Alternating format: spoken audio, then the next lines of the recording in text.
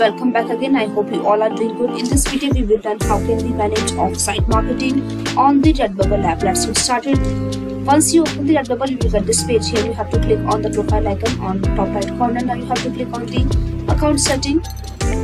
You will get this page. Scroll down. Here you can see off-site marketing.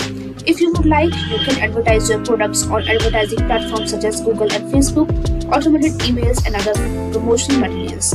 So if you want, then you have to tick it. Yes, I would like to advertise my products in off-site marketing. So this is how you can manage this. So that's it for this video, guys. I hope it was good helping you. Thanks for watching this, and I will see you in the next video.